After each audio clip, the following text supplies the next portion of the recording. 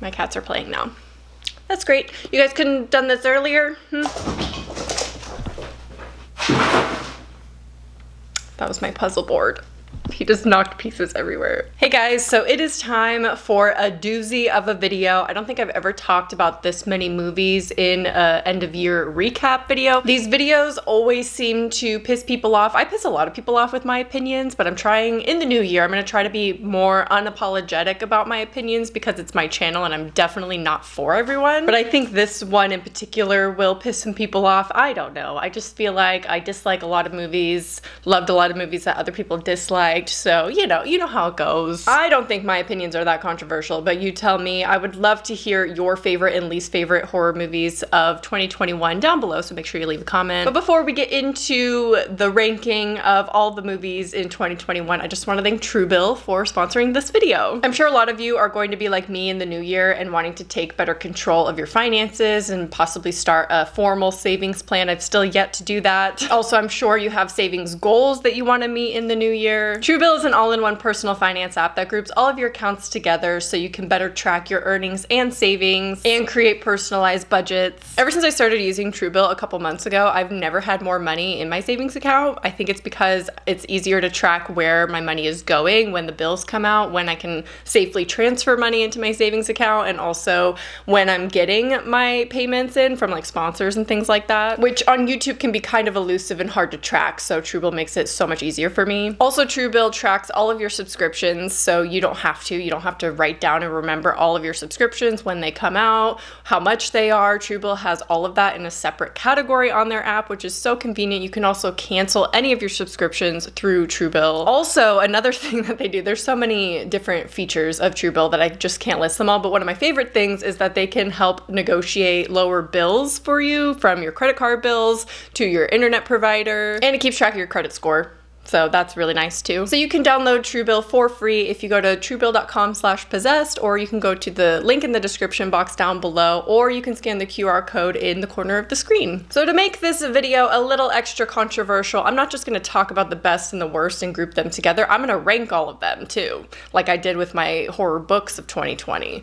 So that's gonna also get people a little bit more heated because these are indeed ranked. And we're gonna start with the worst ones. Also, another disclaimer, I hate doing these. I didn't watch every single horror movie from 2021. I don't want to take the fun out of it for me and put myself through movies that I don't want to watch. So it's not going to include every single release. So I know I forgot some. You can tell me in the comments if you want, but I know. I know which ones I forgot. I know which ones I didn't want to watch. Titan, not going to watch it. Sorry. Not sorry, actually. It's not my kind of movie. So I'm going to skip the ones that I don't want to watch. I may do this for a living, but that doesn't mean I have to watch every single release that ever comes out. I'm going to go through these kind of quickly. We don't want to be here for 2 hours. Well, maybe you do. I know a lot of you don't mind the longer videos. This one's going to be long anyway, so let's just get started. Let's start with the worst horror movie that I saw in 2021, which was indeed in theaters, and that was The Unholy. This follows a journalist who visits a small New England town where a girl suddenly gains the power to heal the sick after a supposed visit from the Virgin Mary. He begins to question if her powers are a bit more sinister in nature. Horrific movie. Like, not in a good way. I should say horrid movie. Probably one of the worst movies I've ever seen. It had potential. It's a 1.5 out of 5. Well, it is terrible. It's not, I mean, it had potential. A lot of the worst movies in this video are just lack of execution with the potential that it had. CG, terrible, horrible, acting, story, unoriginal, uninspired. It wasn't for me. I did not like this movie. Next up is a movie that a lot of people seem to like on the internet.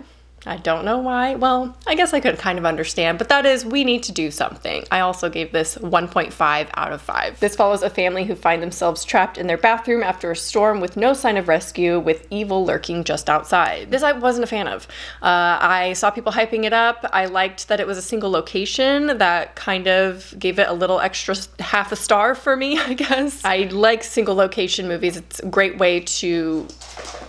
I think single location movies are a great way to do a low budget kind of indie movie, and that's what they executed with this one. Again, this one wasn't as bad as The Unholy, even though it's rated the same. I just didn't get anything out of it. The horror was not there for me. I don't like the characters at all. Like, I didn't understand why they did what they did. I get the father was supposed to be like an abusive father, but his choices did not make sense. Like, I didn't get that at all. Now, the girl that is the main character in this one is also one of the main characters in American Horror Stories, and she's basically the same character, like the exact same character. And I wasn't a huge fan of her in American Horror Stories, not a huge fan of her here. Some people will like this one if you want to seek it out. It's just not for me, not my movie. Next up, we have Don't Breathe 2. I give this a 2 out of 5. This, of course, follows a disabled veteran who lives with a young girl when she's kidnapped, and he must do everything in order to save her. This is given a 2 out of 5 and is only better than the other two because of the potential and the actual story. This was actually really well done. They pretty much ignore the first movie entirely. They're very different movies and honestly should have been separate storylines. I wish that they would have gotten rid of him as a character. We don't need him anymore, and put in a new disabled person in that role, and then this movie actually would have been pretty decent, and I probably would have given it like a 3 or 3.5. Like, if they had a new blind man with the same story and everything else was the same, this would have been 10 times better, but it's the fact that they ignore his whole backstory and the fact that he's garbage, like a piece of human garbage in the first one, and we just kind of ignore that and we're like rooting for him in this one. That's what it was. They kind of address it for like half a second in one of the scenes, but it wasn't enough for anything to be redeemed. So yeah, this is just a terrible movie. Next up is a movie that you know already how much I hated, and that is Antlers. This follows an Oregon teacher who discovers one of her students is harboring a dangerous secret back at home. I've already ranted about this movie endlessly, I feel, and I will link my review up here. It's probably the most proud I've ever been about a review. It's my favorite review that I've done. I've managed to somehow sway a lot of your opinions on Antlers. If you like this movie, that's fine. It's just so disappointing for me. I think a lot of it has to do with the hype that I had around this movie and how excited I was. So part of it is my own fault, but the way it was marketed and the fact it has Guillermo del Toro as a producer on it, yeah, I was excited. I felt safe to be excited, you know, but I was wrong and it was bad. So yeah, 2 out of 5. Next up, another movie pretty much tied with Antlers for how much I hated this movie. You already know what it is. You could just take a guess right now. Malignant. This follows a woman terrorized by a series of violent visions, and she soon realizes that these are actually based in reality. This is the most polarizing horror movie of 2021, in my opinion. People either love this movie, obsessed with it, it's their #1 favorite of the year, or they don't get it and they absolutely hate it. And I'm in that second category. Unapologetically, not ashamed. Not my movie. Mostly, I don't get the references. I've already done a review on this movie explaining exactly why I personally don't like it, but I can kind of understand what people got out of it that I didn't. However, I am jealous because I wanted something out of this movie. I would love to feel how people feel about Malignant, about some kind of movie this year. Like the way that they are so passionate about this movie, I want that. I want to feel that excited. I want something like that. I have a lot of FOMO for Malignant and not enjoying it because people are clearly getting something out of it that I didn't. But yeah, 2 out of 5. Next we have Escape Room Tournament of Champions. This is another 2 out of 5. This follows 6 people who find themselves trapped in another series of escape rooms as they soon realize that they've all survived this before. Again, lost potential. They did not have to do Tournament of Champions with #2 in the franchise. If they wanted to do a franchise, why would they then not show us a bunch of people's backstories and then do Survival of the Fittest or whatever? Now, I know that the extended cut / director's cut has a completely different ending to the one that I saw in theaters, and it was mostly the ending that really ruined this movie for me, so I have yet to see it. I've yet to see it, I've yet to track it down, so I don't know. I just don't know if the one on Prime is the right edition or not, so I don't want to like buy it or rent it and then it be the same one that I already saw. Maybe I'll just try to find a clip of the like new ending online. I've heard it's way better, but based on the one that I saw in theaters, so disappointing. Escape Room, the first one, is one of my favorite movies. It's a comfort movie. Love that movie. It's, I think, a 4.5 out of 5 for me. Like, it's incredible. Not for everyone, but for me, it's just, I love it. I was so excited about Tournament of Champions, and it was probably one of the most disappointing experiences that I had in 2021. Next up, we have Till Death. This movie follows a woman who finds herself handcuffed to her dead husband and must fight to survive his twisted plan. This is the newest Megan Fox movie, and I have to say that I didn't love this movie, like pretty much at all. I had a lot of issues with this. I've talked about this in a previous like monthly recap video, but one of my biggest issues is how they had to keep her pretty.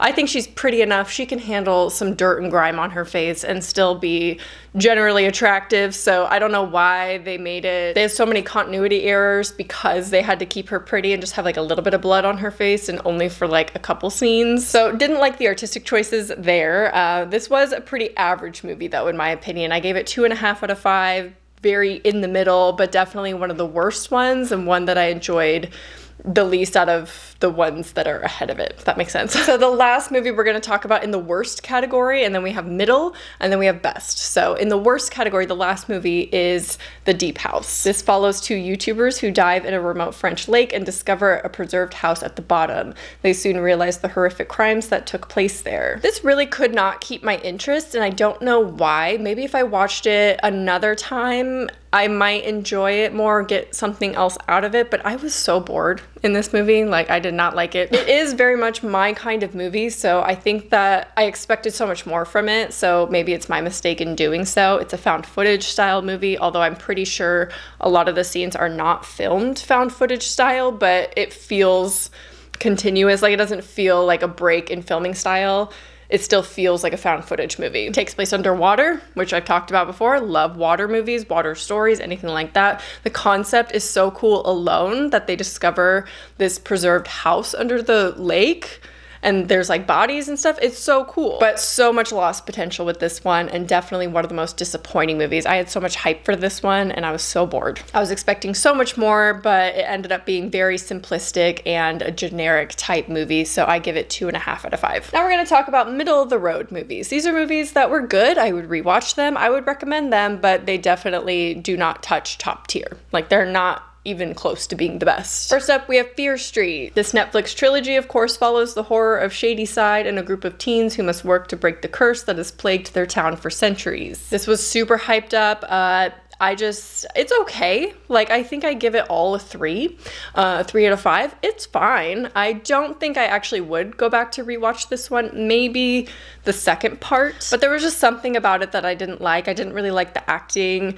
The story felt very disjointed at times and just kind of jumped around. It felt like it was marketed for teens, but I did really appreciate the gore. I feel like the gore and the horror elements really saved this for me and why it doesn't have a lower rating. Next up, we have In the Earth. This follows a scientist and a park scout who venture deep into the woods, and their adventure becomes a terrifying voyage as the forest around them begins to come to life. Now, In the Earth, I thought was a really cool idea, and it was executed how I wanted it to be, if that makes sense. Like, it's what I expected from this movie. However, I felt it was a little try hard. There were some issues that I had with this, some of the visuals in the end.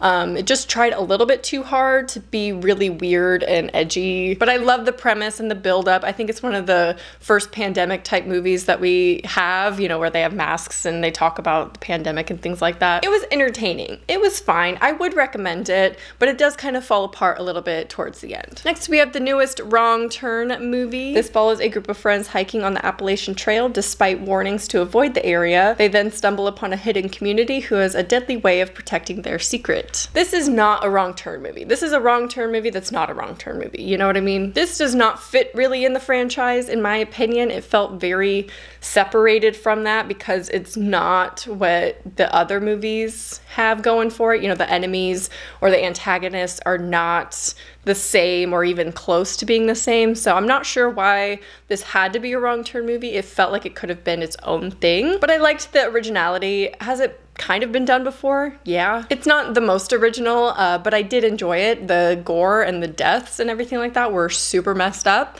like from the start. So I liked the horror elements a lot in this, so that's why it's a middle ground horror movie for me. Next, we have The Conjuring: Devil Made Me Do It. This follows Ed and Lorraine Warren, who helped defend a man in court who was found stumbling and bloodied, accused of murder. He claims innocent by reason of demonic possession. This is probably the most average movie that came out in 2021. It was okay, and I feel like not one person feels passionate about it either way. No one really hates this movie. No one really loves this movie. It's just such a middle of the road movie, and that's not a great place to be. I'd almost rather hate a movie like Malignant or Antlers than feel the way I feel about Devil Made Me Do It. But technically it was better, which is why it's ranked higher, but just it was a whole lot of nothing to me. It was fine. It was just definitely the worst Conjuring movie in the franchise and was a huge letdown. Next we have Things Heard and Seen. This follows a woman who moves to a small town outside New York with her husband and begins to suspect their home harbors dark secrets. This is a thriller type drama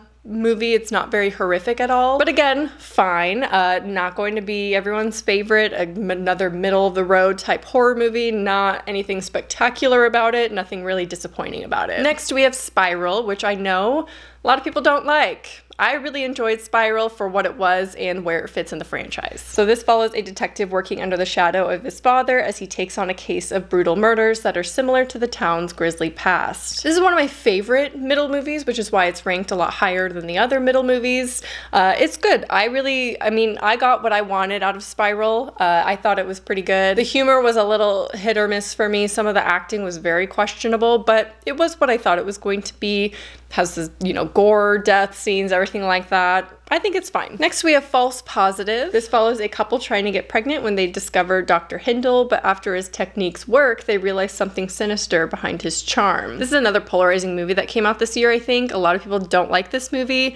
It's an A24 movie. It's very artistic, very disturbing. Make sure you look up trigger warnings for this movie if you're sensitive to pregnancy, birth, children, things like that. It's not gonna be for everyone, but I enjoyed this movie for what it was. Again, middle movie, 3 out of 5. It's fine. I would recommend it to the right people. So lastly, for the middle movies, the average movies of the year, if you will, is Silent Night. This follows a couple who invite their friends over for Christmas dinner. However, the world outside is facing impending doom. This is the newest holiday Christmas movie, if you will, and I really enjoyed this one. It is just a 3. It doesn't need any more than that because a lot of the things felt off to me. This is definitely more of a drama thriller than a lot of horror elements, I would say. I actually really liked the subtle horror in this. It's kind of an underlaying theme around every conversation, and you know what's happening, or you slowly realize what's happening and what this party is for and everything like that, and that's where the tension and like the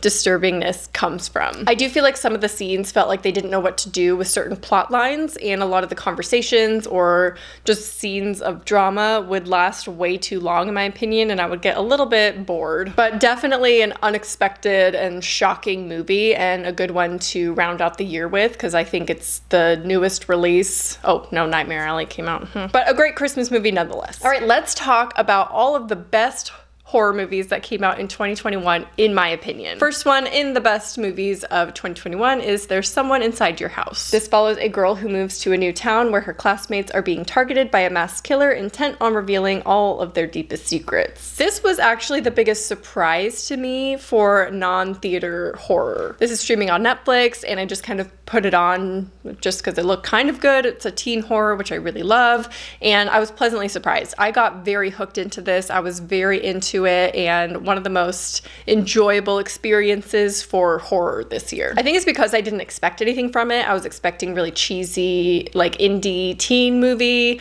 It is a little bit like that, but I felt the editing especially really saved this movie, and a lot of the acting was really good. Next, we have Halloween Kills. I know I'm putting it in the best. I'm sorry. I'm not sorry, but I mean, I am sorry if you don't agree with me because that sucks. This, of course, is a sequel to Halloween, which came out a couple years ago, and which was a sequel to the original, ignoring all other sequels. I am in the minority of enjoying this movie a lot, which maybe that's my Malignant. I don't know. Love or hate movie. Actually, a lot of people hate this movie. A lot of people feel that it's not real or true Michael Myers, and I agree. It's very different for the franchise. He does act in ways that is very confusing for Michael. However, it doesn't have to be deep for me. Does not have to be super accurate to the original. It just has to be a good slasher, and to me, it was. I actually really liked the roles reprised by side characters. I liked the deaths. Every single one of them was so creative and definitely shocked me every single time he killed someone. I think this has the most death scenes in any Halloween movie, so it's gory, and that's exactly what I wanted from this movie. So I can't complain. Next up, we have Paranormal Activity: Next of Kin. This follows Margot, who returns to an isolated Amish community trying to find answers about her mother and long-lost relatives. Okay, maybe this one was the biggest non-theater surprise to me, because I did expect this one to be a little bit bad, you know, and I guess for some people it was, but because I had that expectation, I think that's why I ended up liking this one a lot. I felt like it was one of the most horrifying ones out of the entire franchise. I think this one scared me the most. It didn't like scare me, not like Gonjiam, you know, but compared to the other movies in the franchise, besides the second one that still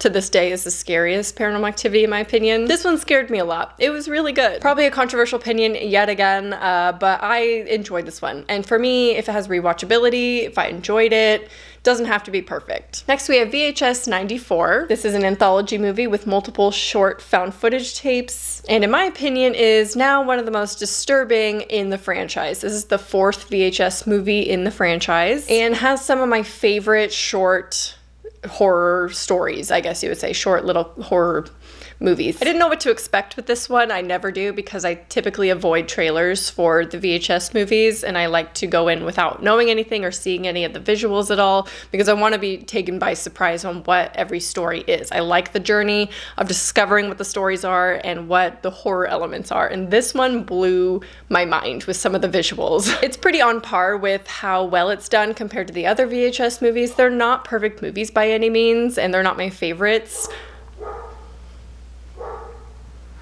but I definitely got a lot of enjoyment out of this one. Oh, so far, all of the movies have been 3.5 out of 5, by the way. Another 3.5 out of 5 movie for me was Censor. This follows a British film censor who discovers a disturbing tape that she believes is linked to her sister's disappearance. I've talked about this one a lot already on this channel before, so I'm not gonna go too in depth about why this is fantastic. It's definitely more of a slow burn, less horror. There are some continuity issues. The horror elements aren't great in my opinion, so I would go into this expecting more drama. I don't even want to say thriller because it is pretty much a horror, but we don't have to get too technical with it. It's a little bit slow burn horror.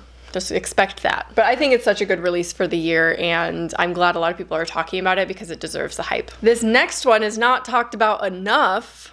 I'm so excited about this movie. I loved it, and that is Come True. This follows a teenage runaway with no place to sleep, so she signs up for a sleep study that soon becomes a nightmare as they discover the power of dreams. This is another 3.5 out of 5. It's not for everyone. A lot of people get very angry at the end of this movie. I thought it was hilarious. Like, I laughed when I saw the end of this, and not in a bad way.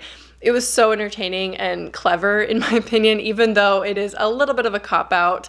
I didn't hate it. I was obsessed with the nightmare visuals. I was hypnotized by the visuals in this movie. It was so gorgeous. Work of art, hands down. The score was probably my favorite score of the entire year. There's just so many artistic choices in this movie that are so beautiful, right up my alley. Loved it. It is a little bit lower because of the story development and the ending. Even though I got entertainment from it, I feel they could have done a better ending to wrap the story up, but that's just me. Okay, let's talk about all the movies that earned a 4 out of 5 from me. First up, we have Candyman. This follows an artist who begins researching the legend of Candyman, not knowing it will unravel his sanity and unleash a wave of violence. This, of course, is a direct sequel to the Candyman original, and one of my favorites of the year. I thought it was so well done. The story was so good. They do show so much in the trailers, though, so this is one that could almost be ruined by its trailer, especially because they had so much marketing for it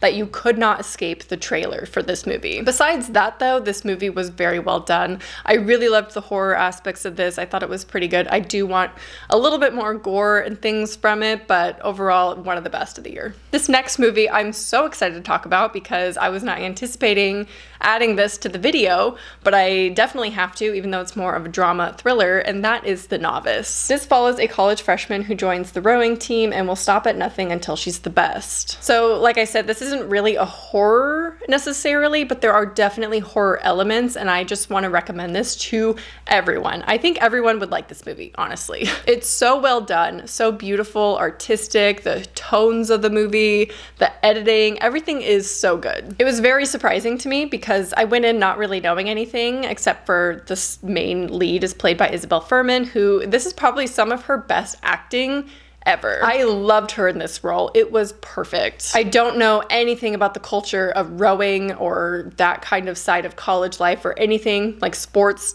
anything like that, but I really liked seeing the competitive aspect of it, and the way it was executed added to like the thriller and horror elements of this. So if you're gonna watch any that you haven't seen or haven't heard of from this video, definitely watch The Novice. Next up, we have A Quiet Place Part 2. This, of course, is a sequel to the original that follows the family that must continue on their venture to survive in a quiet world, but soon realize the monsters aren't the only danger. I almost liked this one better than the first one. I think the second one has more rewatchability to me than the first one, so I would rewatch the second one over and over again. There's a lot more action in it, so I feel like it's more fast-paced and there's more content, so I feel like that's what makes it more rewatchable, but definitely one of my favorites of the year. Such a good theater experience. I pretty much loved everything about it. It gets a 4 because it's not perfect, but it has to be one of my top movies of the year. Next up, we have Oxygen. This French sci-fi thriller follows a woman who wakes up in a cryogenic chamber with no memory of how she got there or why she's trapped while she's slowly running out of air. This one is another surprise for me, although based on the premise, I knew I'd probably like it because it's spacey, it's like a sci-fi, but again, pretty much single location movie. Also, again, this is more drama thriller than true horror.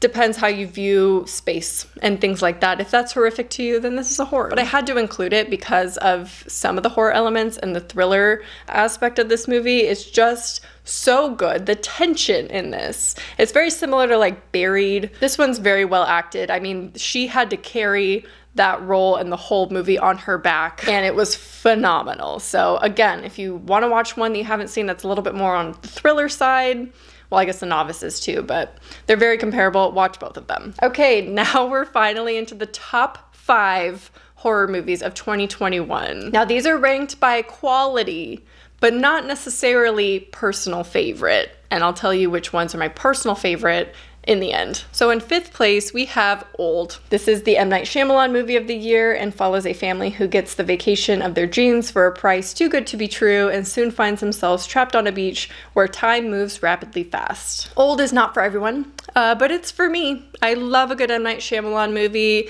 despite him exploiting mental illness consistently in every single one of his movies. He isn't for everyone, but I think he makes some of the most enjoyable thrillers out there, like ever. And Old is no exception. To me, I loved this movie so much. I saw it twice in theaters. I bought the DVD as soon as I could. I love this movie, and it's not perfect. Some of the acting in Old is a little bit questionable, but generally story-wise, I thought it was really fun. It's a fun movie. He makes fun thrillers. They're not scary, they're not super horrifying, but they're a good time. You know, you just have a lot of suspense. You want to see what happens next, and that to me is what Old is. Next up, we have Saint Maud, also 4 out of 5. This follows Maud, a reclusive nurse who devotes her life to Christianity after a trauma, and while taking care of a hospice patient, Amanda, she feels like she must save her soul no matter the cost. This is a very haunting movie, another artistic one done by A24. It is beautiful, gorgeous. I love the religious imagery. I'm not religious myself, but this is such a fantastic religious horror movie. The last scene will be ingrained in my mind forever. I think some people would have preferred the very last scene to not be in it at all, but I'm really happy they included it. It is just such a beautiful movie. So now let's talk about Last Night in Soho, which is also a 4 out of 5 for me. This follows aspiring fashion designer who moves to London to pursue her dreams. However, the dreams of the past haunt her and turn her towards obsession. I just talked about this in my November recap video, so I'm not gonna really get into it, but man, am I so mad at myself for thinking this wasn't gonna be good, so I did not see it in theaters. I will never forgive myself for that. I saw this twice within 48 hours. I am obsessed with this movie. Like I said, I just talked about it. I mentioned all of these things. It's fantastic. It's just such a good, easy, not super horrifying movie. Like, there's something about it that just draws me in, and I absolutely love the story. Next up, we're gonna talk about Nightmare Alley, which I finally went and saw. This is a 4.5 out of 5. This movie is nearly perfect. This is set in the 1940s and follows a man down on his luck who stumbles upon a traveling carnival who joins and uses his new learned language to swindle the elite. So this was my most anticipated movie of the entire year and did not disappoint. Besides the fact that I felt like it was marketed a lot like a horror movie. I think it might even be described as one. And also the fact, you know, it's Guillermo del Toro. He wrote it, he directed it, he produced it. And I feel like despite Guillermo del Toro's previous work, a lot of people do see him as more of a horror creator, so they kind of expected horror out of it, including me. However, it's not a horror movie, which is why I chose not to review it fully on this channel. But despite it not having a lot of horror elements, this was by far one of the best movies of the entire year, if not the best. It's pretty much tied with first place for me, which I'll get to. Nightmare Alley was just such a wild ride. It felt like 3 movies in one. It's 2.5 hours, so you get so much content, and never once did I feel bored. Not one time. It's a slow burn for sure. I wanted every single second of it. I'm so glad they kept all of that in. It's perfection. Now let's talk about the #1 movie of the year, in my opinion, The Night House. Now, it is also rated 4.5 for me out of 5. Not one movie got 5 stars from me. I think the closest would be The Night House and Nightmare Alley, but something about it makes me not want to give it a 5. But those are definitely the closest and the best movies of the year. So The Night House follows a widow who is left alone in the lakeside home her husband built for her, but then she starts seeing disturbing visions and begins to unravel the truth about her husband. Now, the only reason why The Night House comes a little bit ahead of Nightmare Alley, I actually think Nightmare Alley is a little bit better, but The Night House is just a traditional horror movie. It has way more horror elements, so I got a little bit more enjoyment out of it based on that. I would probably turn to this one first to rewatch, especially if I was in the mood for a horror movie, but there's such different experiences that you can't really compare the two, so to me, they're tied. But Night House comes a little ahead, like just a little bit, barely any, because of the horror elements and the visuals in this movie. Like I said, the top 5 are ranked by quality, not by personal favorites. My 2 personal favorite movies of the year that are very controversial to say, but these are the ones that I'm going to be rewatching over and over again, is Old and Last Night in Soho. Like, those have to be my top 2 movies this entire year. I like to differentiate between quality and entertainment. Quality-wise, obviously, The Night House and Nightmare Alley are the best movies of the year. Entertainment-wise, I was way more entertained and had better time watching Last Night in Soho and Old. They're just more fun movies. So it's hard to rank them based on those 2 different things, because at the end of the day, I turn to movies for entertainment, not necessarily for quality. I mean, that doesn't make sense. I want both, obviously. But sometimes you just want a fun movie. You don't want anything too heavy or too serious, and typically those kinds of movies that are more based in quality are less rewatchable to me. So the ones that I'll rewatch, Old, Last Night in Soho. There you have all the best and the worst and the middle horror movies of 2021 ranked in my opinion. I would love to hear your ranking, or at least your top 5 horror movies of the year, your favorite one, your least favorites. I would love to hear all of your opinions down below. I hope you enjoyed, and I'll talk to you soon. Bye.